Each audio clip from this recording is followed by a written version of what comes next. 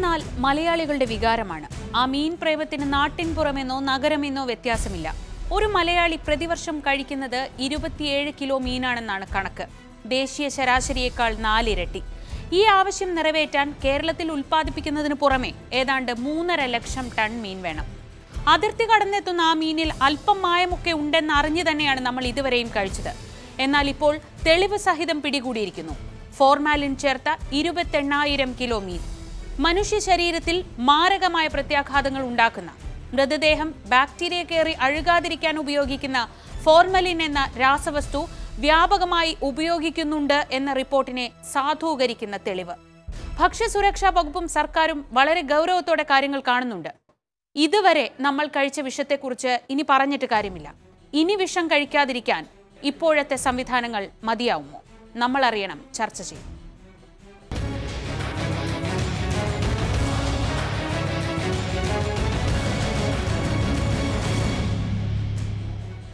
ചർച്ചയിൽ പങ്കെടുക്കുന്നു സ്വതന്ത്ര മത്സ്യത്തൊഴിലാളി ഫെഡറേഷന്റെ ദേശീയ നേതാവ് Shri T Peter, Shri Ashok Kumar, principal scientist Swift.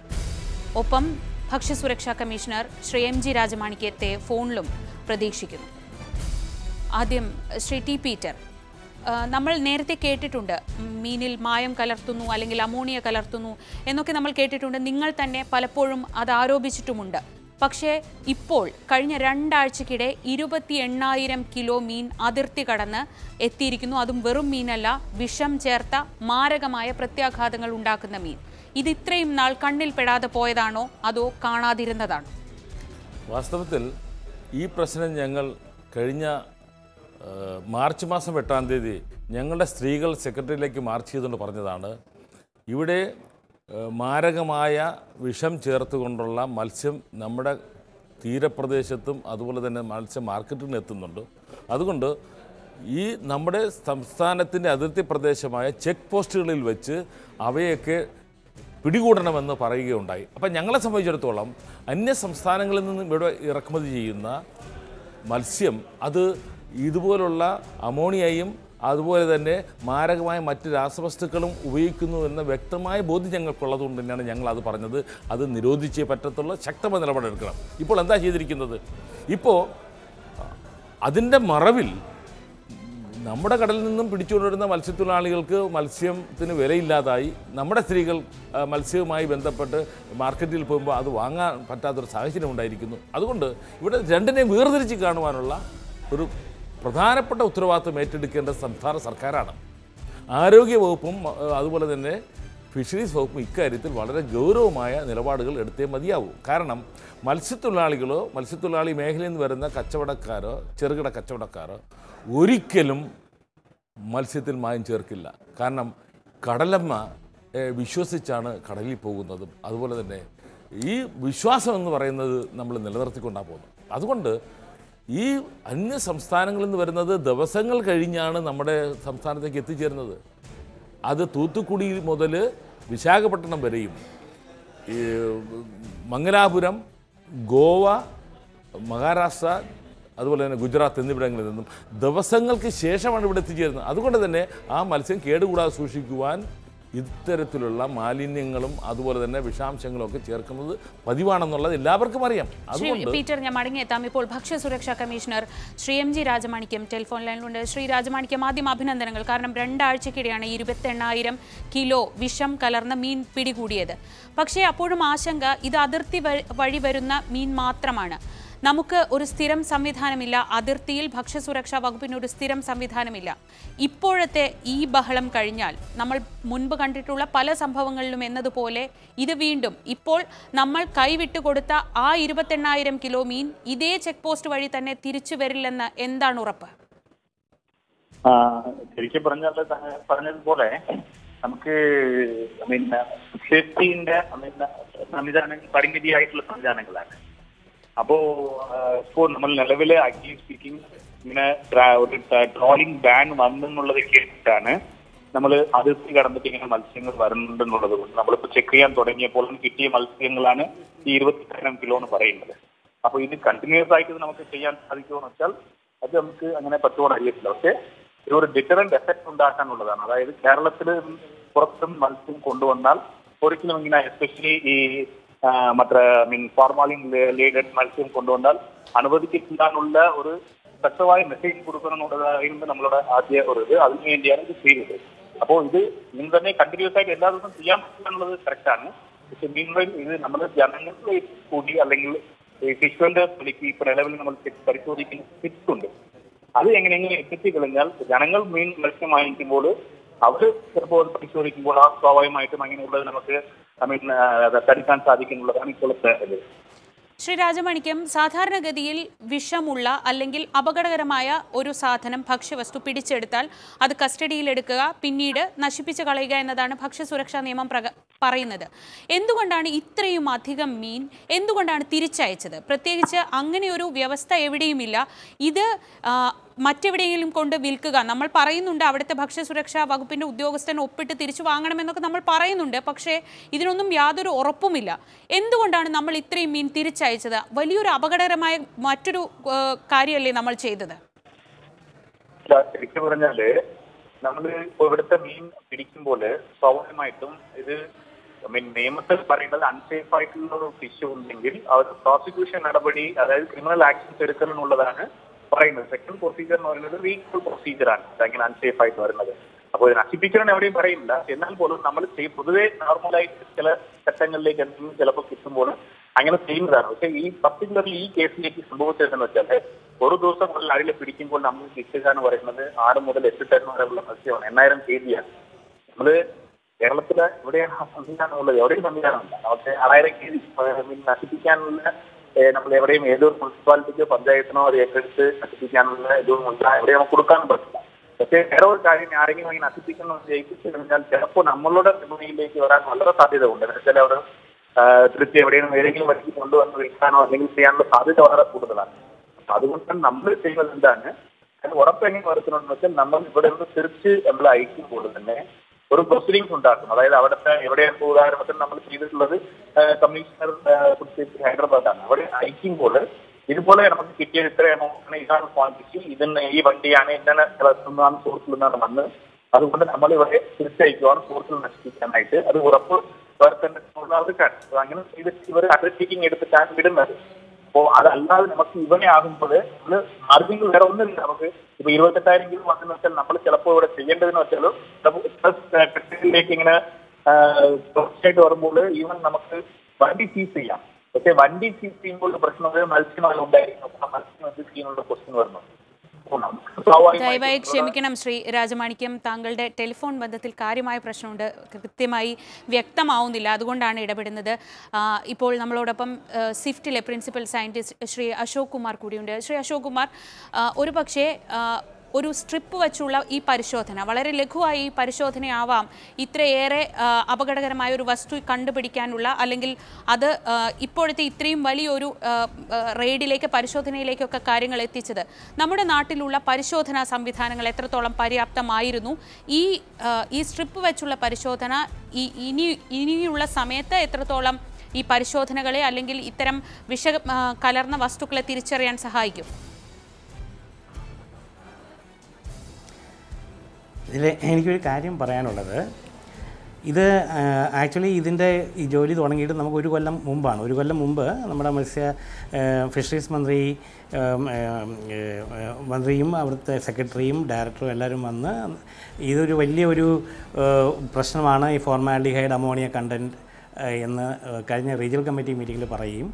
അതുകൊണ്ട് അതിനെ ഒരു സാധാരണ ഈ ടെസ്റ്റൊക്കെ ലബോറട്ടറി ചെയ്യണമെങ്കിൽ നമുക്ക് 1 ദിവസം to 2 ദിവസം വേണം അതിൻ്റെ റിസൾട്ട് കിട്ടാനായിട്ട്. അപ്പോൾ ആ റിസൾട്ട് അങ്ങനെ കിട്ടുന്നതുകൊണ്ട് നമുക്ക് ഒരു പ്രയോജനവുമില്ല. കാര്യം ഇന്ന് നമ്മളൊരു സാധനം കിട്ടി നാളെ അതിൻ്റെ റിസൾട്ട് കിട്ടിക്കഴിഞ്ഞാൽ അതിൻ്റെ പ്രയോജനം നമുക്ക് ശരിക്കും കിട്ടുകയില്ലല്ലോ. അപ്പോൾ അതിനുവേണ്ടി റാപ്പിഡ് ടെസ്റ്റായിട്ട് ഒരെണ്ണം ഡെവലപ്പ് ചെയ്യണമെന്ന് ഞങ്ങളോട് ആവശ്യപ്പെട്ടു. അപ്പോൾ അത് പ്രകാരം ഞങ്ങളുടെ ഒരു ടീം ഇവിടെ നിന്ന് വർക്ക് ചെയ്തിട്ടാണ് ഈ 2 പേപ്പർ സ്ട്രിപ്പുകൾ ഉപയോഗിക്കാൻ എളുപ്പമുള്ളതും പെട്ടെന്ന് കണ്ടുപിടിക്കാനുള്ളതും അതുപോലെ അതിൻ്റെ വില അതുപോലെ കുറവായിട്ടുള്ള ഒരു ഉപാധിയായിട്ട് നമ്മൾ ഈ പേപ്പർ സ്ട്രിപ്പ് ഡെവലപ്പ് ചെയ്തത്. ഇത് ഞങ്ങൾ ഡെവലപ്പ് ചെയ്ത് കഴിഞ്ഞിട്ട് ഏതാണ്ട് ഒരു 8 മാസത്തോളം ആയി. അതിൽ ഒരു 6 മാസവും ഞങ്ങൾ വാലിഡേറ്റ് ചെയ്യാനാണ് ഉദ്ദേശിച്ചത്. ഇത് ശരിയാണോ തെറ്റാണോ പല മാർക്കറ്റുകളിലും പോയി നമ്മൾ സ്പൈക്ക് ചെയ്ത് നോക്കി എൻ്റെ വാല്യൂ കറക്റ്റാണോ നോക്കിയിട്ടാണ് ഈ സ്ട്രിപ്പ് നമ്മൾ വെളിയിലിറക്കുക. ഈ സ്ട്രിപ്പ് നമ്മൾ വെളിയിറക്കുന്നത് ഇത് ഉപയോഗിക്കാനായിട്ട് ഇതുപോലെ ഫുഡ് സേഫ്റ്റി ഓഫീസേഴ്സിനും അതുപോലെ ഫിഷറീസ് ഡിപ്പാർട്ട്മെൻറ്റ് ഓഫീഷ്യൽസിനും അവർക്ക് പിന്നെ പൊതുജനങ്ങൾക്കും ഇത് എളുപ്പത്തിൽ കണ്ടുപിടിക്കാനായിട്ട് ഉപാധിയായിട്ടാണ്. അപ്പോൾ ഇത് തന്നെ ഒരു റാപ്പിഡ് ടെസ്റ്റ് തന്നെയാണ് ലോകത്തെല്ലായിടത്തും ഒരു നമ്മൾ ഉപയോഗിക്കുന്ന വസ്തുവിൽ വിഷാംശമുള്ളതാണ്. ഇപ്പോൾ നമ്മൾ വെജ് വാഷ് എന്നൊക്കെ പേരിലൊക്കെയുള്ള സാധനങ്ങളൊക്കെ കണ്ടിട്ടുണ്ടല്ലോ. അതായത് നമ്മൾ ഉപയോഗിക്കുന്ന സാധനം വിഷമുക്തമാണെന്ന് ഉറപ്പുവരുത്താൻ ഉപഭോക്താവിന് കഴിയുന്ന തരത്തിൽ ഇത് വിപണിയിലും ലഭ്യമാവുമോ? വരും. ഒരു 2 ആഴ്ചയ്ക്കുള്ളിൽ നമ്മൾ ഒരു കമേഴ്ഷ്യലായിട്ട് ഒരു ഓർഗനൈസേഷനെ കൈമാറുന്നുണ്ട്. കാര്യം ഞങ്ങളുടെ ലബോറട്ടറി ആണല്ലോ. CFT എന്ന് പറഞ്ഞാൽ സെൻട്രൽ ഗവൺമെൻറ് ലബോറട്ടറിയാണ്. ഇവിടെ നമുക്ക് അത്രയധികം പ്രൊഡക്ഷൻ ഉണ്ടാക്കാൻ സാധിക്കില്ല. അതുകൊണ്ട് നമ്മൾ ഈ ടെക്നോളജി ഒരു പ്രൈവറ്റ് ലബോറട്ടറി പബ്ലിക് സെക്ടർ ലബോറട്ടറിയിലേക്ക് നമ്മൾ ഒരു എക്സ്പ്രഷൻ ഓഫ് ഇൻട്രസ്റ്റ് വാങ്ങിച്ച് കൈമാറിയിട്ടുണ്ട്. മുഴുവൻ ആയിട്ടില്ല, ഈ അടുത്ത ആഴ്ചയാണ് ആകുന്നത്. അത് കഴിയുമ്പോൾ അത് വളരെ തുച്ഛമായ വിലയ്ക്ക് തന്നെ വിപണിയിലേക്ക് എത്തും, എല്ലാവർക്കും അത് ആക്സസിബിൾ ആവും. ശ്രീ ടി പീറ്റർ, അത്തരം സംവിധാനങ്ങൾ നമ്മളെപ്പോഴും ആശങ്കപ്പെടുന്ന അല്ലെങ്കിൽ മത്സ്യത്തൊഴിലാളികൾ ആശങ്കപ്പെടുന്നത് സത്യത്തോടെ ജോലി ചെയ്യുന്ന നിങ്ങളുടെ മേഖലയിലേക്കും ഈ ഫോർമാൽഡിഹൈഡ് പോലെയുള്ള അല്ലെങ്കിൽ അമോണിയ പോലെയുള്ള വസ്തുക്കളുടെ അത് പടർത്തുന്ന ആശങ്കകൾ പടരുമോ എന്നതാണ്. ഇത്തരം സംവിധാനങ്ങൾ വരുന്നത് എത്രത്തോളം ആശ്വാസകരമാണ്? മറ്റൊരു കാര്യം ചോദിക്കാനുള്ളത്, ഇപ്പോൾ നമ്മൾ ചെക്ക് പോസ്റ്റുകളിൽ പരിശോധന നടത്തുന്നുണ്ട്. പക്ഷേ ഹാർബറുകൾ കേന്ദ്രീകരിച്ച് അല്ലെങ്കിൽ അതിൻ്റെ തൊട്ടടുത്ത സ്റ്റേജ് ഇത് പ്രോസസ്സ് ചെയ്യുന്ന സ്ഥലങ്ങൾ കേന്ദ്രീകരിച്ചൊക്കെ പരിശോധന എത്രത്തോളം അനിവാര്യമാണ്? എവിടെ വെച്ചാണ് വിഷം കലർത്തുന്നത് അല്ലെങ്കിൽ എവിടെയൊക്കെ വെച്ച് വിഷം കലർത്തുന്നു എന്ന് തിരിച്ചറിയേണ്ടത് അത്യാവശ്യമല്ലേ? തീർച്ചയായും ഭക്ഷ്യസുരക്ഷയുടെ കാര്യമാണ് അത്. മത്സ്യം മാത്രമല്ല, ഏതൊരു ഭക്ഷ്യവസ്തുവായിരുന്നാലും ശരി വിഷമില്ലാത്ത വിധത്തിൽ സാധാരണ ജനങ്ങൾക്ക് എത്തുക എന്നുള്ളത് നമ്മുടെ രാജ്യത്തിൻ്റെ തന്നെ സുരക്ഷയുടെ ഭാഗമായിട്ട് അത് വേണ്ടതാണ്. എവിടെയായിരുന്നാലും പരിശോധിക്കുന്നതിൽ യാതൊരു തെറ്റും ഞാൻ കാണുന്നില്ല. പക്ഷേ ഇവിടെ ഒരു പ്രശ്നമുള്ളത്, ഇത് മറ്റ് പല പ്രദേശത്തു നിന്നും വരുന്ന മത്സ്യത്തിലാണ് ഇത് കൂടുതൽ വ്യാപകമായി കാണുന്നത്. ഇവിടെ ഹാർബറിൽ വരുന്ന ആളുകൾ ബോട്ടിൽ നിന്ന് നേരെ കൊണ്ടുവന്ന് ലാൻഡിംഗ് സെൻറ്ററിൽ കൊണ്ട് ഇറക്കി സാധാരണപ്പെട്ട ആളുകൾ ലേലം ചെയ്തെടുത്തുകൊണ്ട് പോകുന്ന രീതിയാണുള്ളത്. ഇത് കൂടുതലും കലർത്തുന്നത് അവിടുത്തെ തന്നെ ഇതിനുവേണ്ടി പ്രത്യേകം പണിതിട്ടുള്ള പ്ലാന്റുകളുണ്ട്, അതുപോലെ തന്നെ ഐസ് ഫാക്ടറികളുണ്ട്. അപ്പോൾ അത്തരത്തിലുള്ള ആളുകളെ കർശനമായി തന്നെ നിരോധിക്കണമെങ്കിൽ നമ്മുടെ ചെക്ക് പോസ്റ്റ് അല്ലാതെ മറ്റൊരു മാർഗമില്ല. ഇപ്പം നേരത്തെ സൂചിപ്പിച്ചതുപോലെ ഒരു ദാക്ഷിണ്യമില്ലാതെ വന്ന വണ്ടിയെ തിരിച്ചു വിടുക.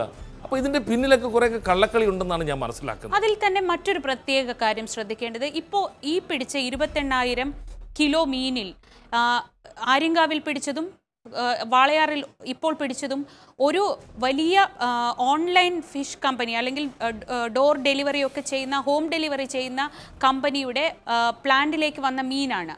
ഇത്തരം വലിയ കമ്പനികളിലേക്കാണ് ഈ വൻതോതിൽ വിഷം കലർത്തിയ മീൻ ഒന്നിച്ചു വരുന്നത്.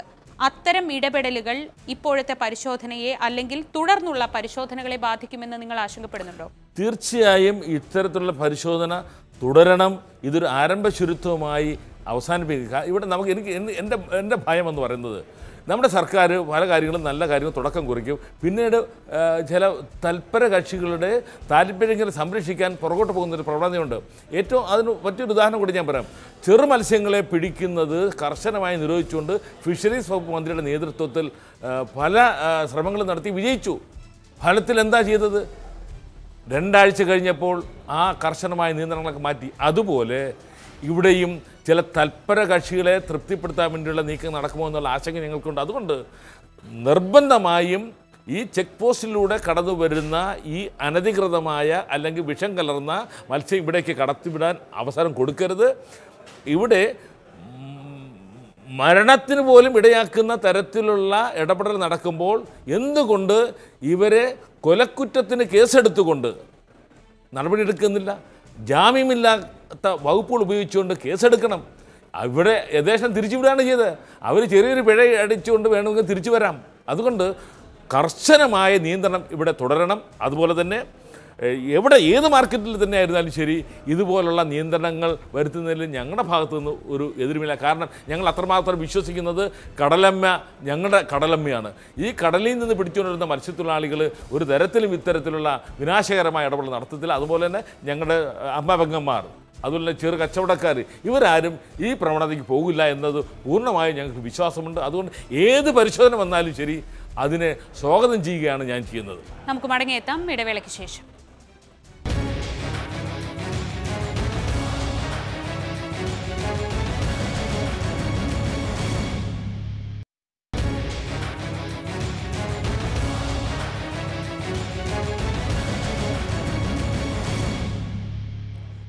നമ്മളറിയണം ചർച്ച ചെയ്യുന്നു. നമ്മുടെ മുന്നിലെത്തുന്നത് വിഷമാണോ, ഇതിനെ എങ്ങനെ പ്രതിരോധിക്കാൻ ഇപ്പോഴത്തെ സംവിധാനങ്ങൾ മതിയാവുമോ? ശ്രീ അശോക് കുമാർ, ഈ കാർഡ് ടെസ്റ്റ് വെച്ച് നമ്മൾ കണ്ടെത്തുന്ന ഫലം എത്രത്തോളം കൃത്യമാണ്? പലപ്പോഴും നമുക്കറിയാം രാസവസ്തുക്കളാണ് ചേർക്കുന്നത്, പലപ്പോഴും കാലതാമസം ഉണ്ടാവും, ഇതിൻ്റെ ഒരു കൃത്യമായ പരിശോധന നടക്കാനുള്ള ഒരു താമസമൊക്കെ വരും. ആ താമസത്തിലേക്ക് പോകുമ്പോൾ രാസവ്യത്യാസങ്ങളും ഉണ്ടായേക്കാം, ആ വഴി പലരും രക്ഷപ്പെട്ടും പോയേക്കാം. അങ്ങനെ ഒരു വ്യത്യാസം ഉണ്ടാവാനുള്ള സാധ്യത എത്രത്തോളമുണ്ട്? ഈ ടെസ്റ്റ് കിറ്റിന് ഇതിൻ്റെ എറർ ഞങ്ങൾ നോക്കിയിട്ട് ഇത് ഒരു 98% റിക്കവറി നമുക്ക് കിട്ടുന്ന ഒരു സാധ്യതയാണ് നമ്മൾ ചെയ്തേക്കുന്നത്. ഇത് ഈ ടെസ്റ്റ് സ്ട്രിപ്പ് ഡെവലപ്പ് ചെയ്തതിന് ശേഷം നമ്മൾ വെറുതെ ഇറക്കിയല്ല, നമ്മളൊരു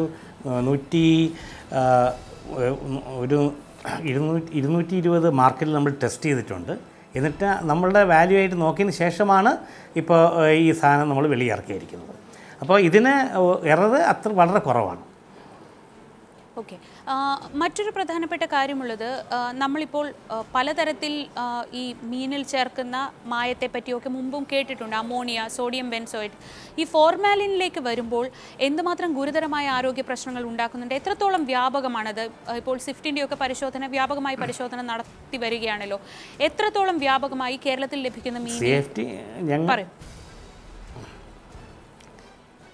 ഞങ്ങൾ ഇത് ഈ സംഗതി ശ്രദ്ധയിൽപ്പെട്ടപ്പോൾ ഞങ്ങളുടെ റിസർച്ച് പ്രോജക്റ്റിൽ ഈ മീനുകളുടെയൊക്കെ സർവേ നടത്തിയിരുന്നു.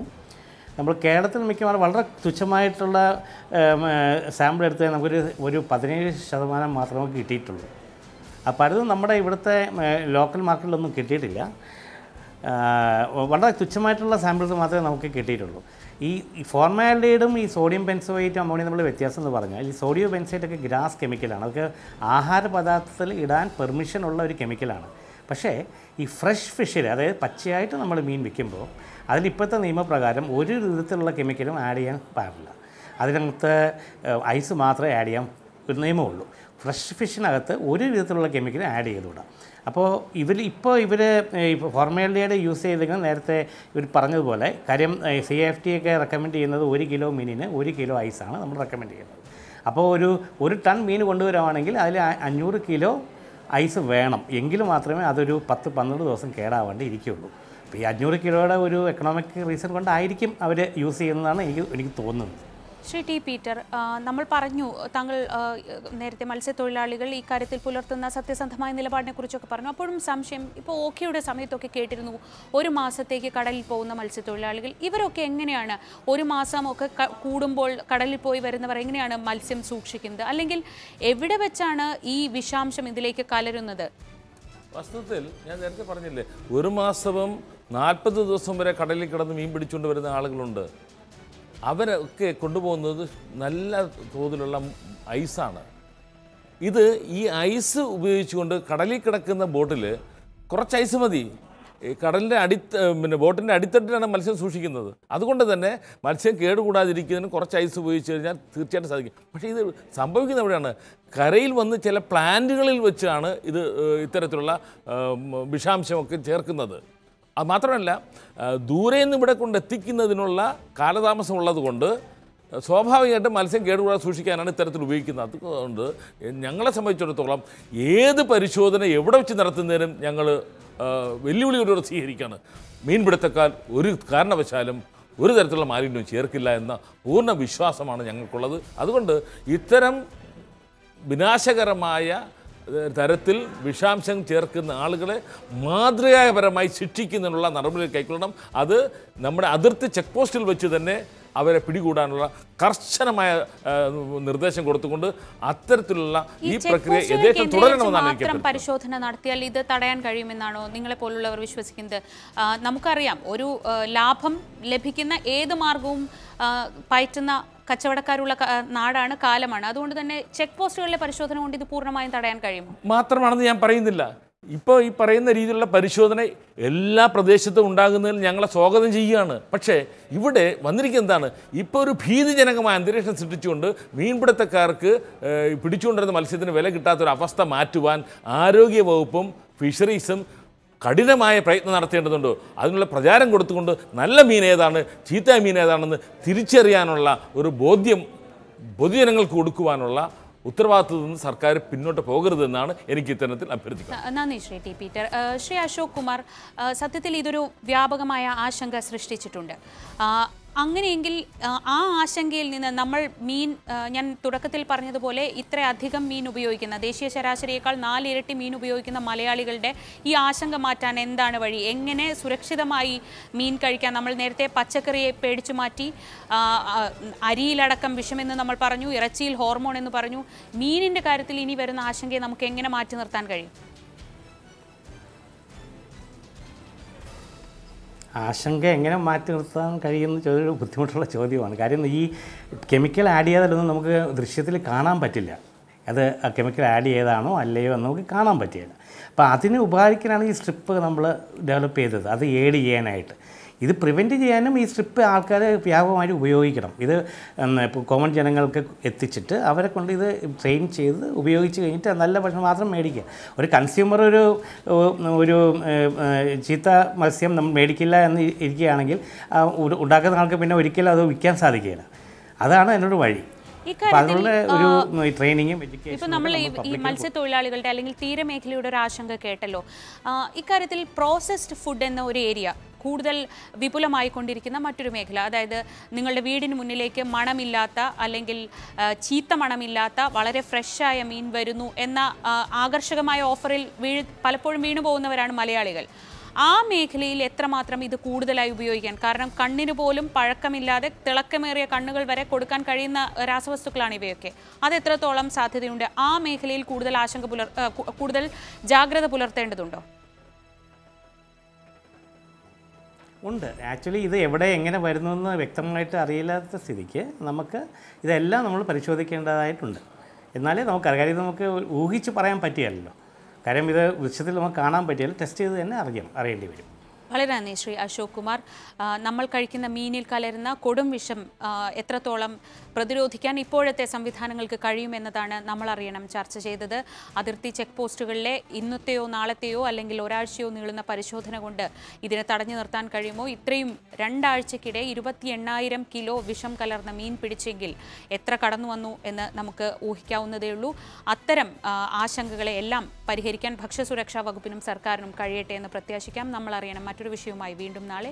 ഇടവേളയ്ക്ക് ശേഷം ഇന്നത്തെ വാർത്ത.